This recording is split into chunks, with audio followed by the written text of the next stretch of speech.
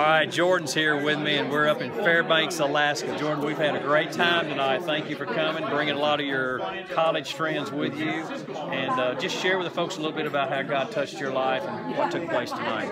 Well, tonight was like just a really special night because being on campus, it's really hard to interact with other students, especially as a Christian, when you're on such a dogmatic environment in itself. Being, there's lots of atheists and just different religions on campus in general, and Christians just aren't really looked at as like just well received in general. So we really needed tonight because of just the teaching and the lessons on evangelism in general. It was the basics, but more than the basics too. And we needed a refresher on everything.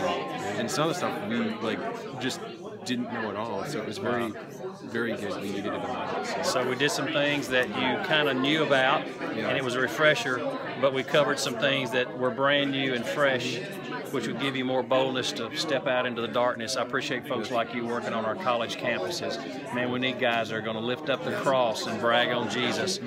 Hey, let's pray for guys like Jordan and thousands of other of our collegiate brothers and sisters out there to share the gospel very boldly on campus. So thank you, Jordan. Yes, sir. Thank you.